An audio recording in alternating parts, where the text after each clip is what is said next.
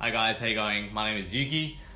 Today we're just going to do a little bit of a quick review with the Patagonia Refugio 28L backpack. How this video is going to run is that I'm just going to quickly give you a brief overview of what the bag's like, and then afterwards we'll jump to a part where it's about like how things fit, etc, etc. So quick review, as the name suggests, 28 litres, it is a 28 litre pack.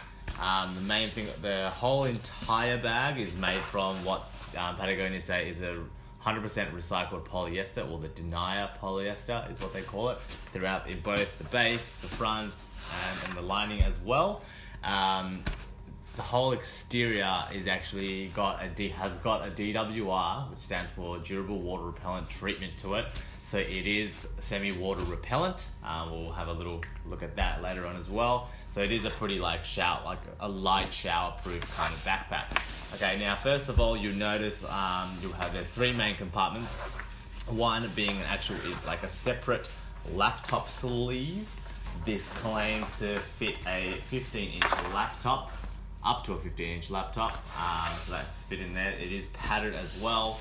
Great thing about the laptop sleeve is the fact that the bottom of the pocket is kind of lifted off the ground. So if you do have a laptop in there and then you are placing it down on the ground, the laptop itself is not actually making like too much of an impact or contact with the ground. So there's a little bit of leeway there, which is great. So I put my bag down with my 13-inch laptop, that is, in there, and I've kind of laid it down, like dropped it down on the ground as well a couple of times. It's been fine. Second compartment, moving on, is actually the main compartment. I've actually just stuffed this with like a really thick hoodie at the moment, so it's a bit more plump. But there is ample room in there. I'll take the hoodie out. There's quite some ample room in there. Once again, we'll do a close-up later, but that's the main compartment. There's no internal pockets in the main compartment there. That said, it's actually quite roomy. It's my everyday backpack sort of thing. Just going to work, shoots and stuff like that. Next main compartment, or the third compartment, is the front one here. It opens up like so. There's a few little internal structures there. There's two pen holders and two other pockets here. One which is a mesh. So I usually slip my phone in there sometimes if I need to take my phone away from somewhere. And then also here you've got a key loop as well. So if I want to attach my keys, I can do that to that. It is like a little one of those clip-on ones, so you don't need to like work the key ring in. You can just slip it on, which is great. So there's that, and then this guy goes pretty deep down as well, which is kind of cool. And then last but not least, you have this little cheeky little pocket hiding up here. This guy it's designed so you can put like quick accessibles like sunglasses or a phone or keys or something like that in there as well if you like. It's a very shallow pocket, so it literally just goes right up to my knuckles basically. So I usually just stash a phone there sometimes, sunglasses, little cheeky little snacks. So I put that in there sometimes. But yeah, so all in all, that's basically the gist of it. You've also got the two on both sides. You've got a water bottle type sleeve. The mesh is very stretchy as well, so it gives a lot. So even with those thick water bottles some people have, that will slip right in there, which is kind of nice. You've got two little like molly type strap systems here, so you can attach something to it if you need. So sometimes I have like a carabiner on there just to attach some extra things. This little loop here that some of you guys might be wondering about, it's actually was designed originally to put an ice pick on there. That was the original design intention apparently, but of course you can put other things on there. I don't know what it could be. You can somehow work it to put trekking poles, whatever. That's up to you. On the sides above the water bottle holders, or the side mesh pockets here, you've got two compression straps, or one on each side. So you can adjust it. So if you have like a little tripod or something else like that, something a bit taller to put in the mesh pocket with you can pop it into place with the compression straps. Otherwise, if your bag is getting kind of expanded with so much stuff in there, you can compress that and then it kind of keeps it all in, which is great. One thing to note about the compression strap system, which is kind of more related to the two main compartments, especially the front one, is that if you're wanting to really get full access to the front pocket, the actual buckle here we'll have a close-up later as well, kind of gets stuck with the zipper, so it's a little bit hard, so it only folds down to there. If you want to open this fully, I would actually recommend unclipping the 2 compression straps, so it kind of frees it up a little bit, and then that way it allows you to pull it down a bit further. So there's a bit more room that way and more accessibility. Me personally have never needed to use that. It's just a simple slide your hand in, pull whatever it is out, but for those that want the full access, that's how it's probably going to be best. One thing I did forget to mention about the laptop sleeve, it is padded as well. However, the laptop sleeve kind of doubles as a bladder, like a hydration bladder holder as well. There is actually the bladder exit hole at the top here, so you can feed the bladder tube through, like camelbacks and stuff like that, so that's easy there. On the back of the backpack, of course, you've got the main back part of it. You've got the 2 straps. You've got 2 little straps here as well to clip something through, or even feed the bladder tube through that on either side. You've also got your adjustable chest straps as well to distribute the weight properly. Along the inside of the shoulder strap, this is actually very comfy as well. It's pretty soft. It's not as soft as some other like really high-end like hiking bags and stuff, which are designed specifically for like high weight. But this is comfortable enough for day packs and all that kind of stuff, which is great. The entire back of it's basically covered with that breathable mesh. This also has a bit of a DWR, like water repellency treatment to it, so you are safe in the rain. So that's basically the gist of it. Also, the base is also it's the same polyester, recycled polyester as the top of the backpack, but it's got a little bit of a different texture to it. Once again, we'll do a close-up and we'll have a look there. So that's basically the gist of the Patagonia Refugio. And then, let's talk about what we can fit inside it and other little reviews that I can talk to you about from been using this for a few months. So, yeah. Okay, guys, let's have a look. So here we are. What we're going to do now is we're going to have a little look at how things fit into the Patagonia Refugio. So starting off, let's put the laptop in with the laptop sleeve. So in here, sometimes when I carry this, like I said, I've had this for a few months. When I carry this backpack, when I use this backpack, I usually mostly use it, for like just going to work sometimes during the day, like otherwise I do some work on some movie sets and stuff like that. So if I'm on set, I just take a lot of my paperwork and stuff, and the file can slip right into that laptop sleeve as well. But for the demonstration's sake, let's actually put a laptop sleeve in. This is a MacBook Air. It's a few years old now. It's a 13-inch. I'll pop this guy right in, and hopefully you can all see, but that's just going in like so. Hopefully it's in focus, fingers crossed. But even then, I've still got ample room down there. I've actually got some paperwork still left in there and a passport. But that's in there nice and tucked away, and I can when you reach down to the bottom, I can feel that it's actually definitely not. My fingers are basically there, and then the bottom of the bag's still there, so there's like a little bit of space between the laptop and the bottom. That's there, nice and secure. That's nice and in there. Now let's move to the main compartment. I might take the laptops out just for this, but it's going to be heavy. Now just so you know, even with a 15-inch laptop, the straps and everything, the support on this guy is actually pretty half decent.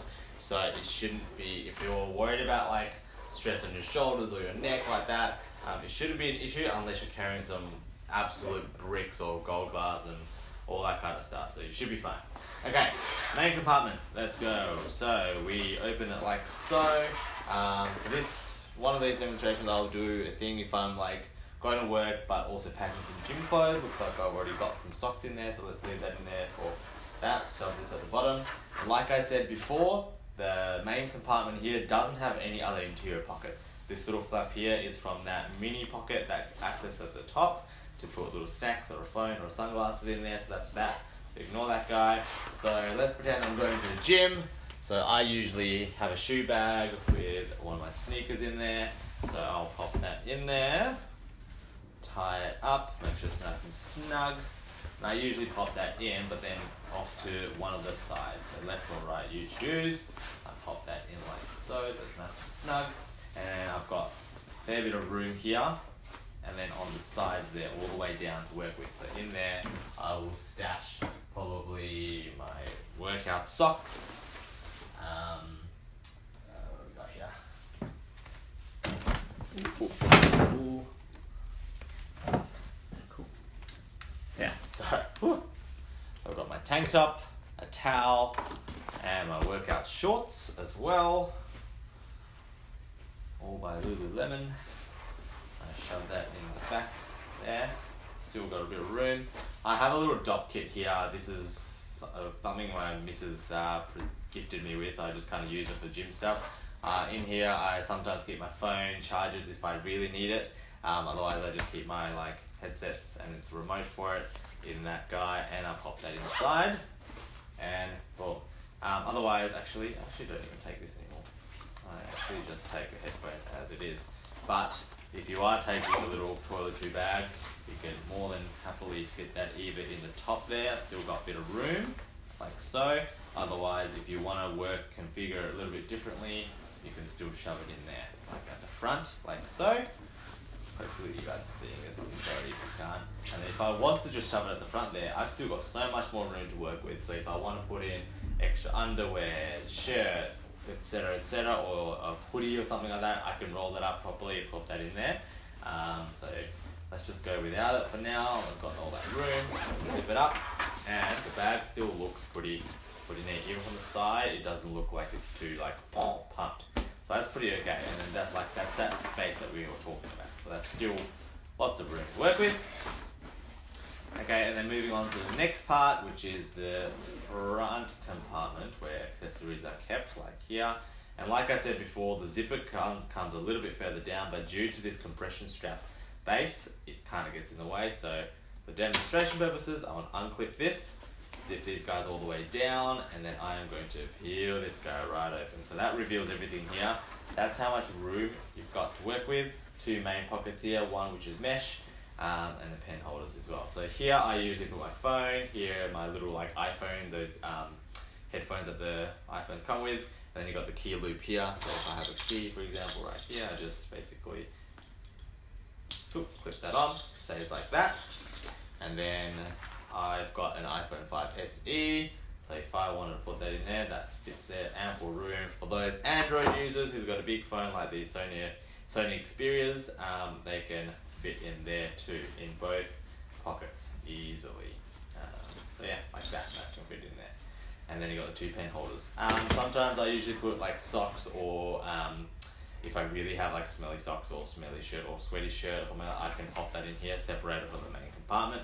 I do that sometimes. Otherwise, if it's just a shirt, I roll it up, put it in the side mesh. So there's that guy. Then I pull this back on if I want to. And then with the water bottle sleeve, like I was saying before, it is very expandable. This is the main water bottle that I use anyway, if I do carry one, and the mesh part's expandable at the very bottom here. It does kind of give a little bit, but not so much, but it still expands a lot. So if I want to, I can fit a wider bottle in there as well, but that sits there nice and snug. And if it's taller, just keep the compression straps on top. And that's basically it, guys.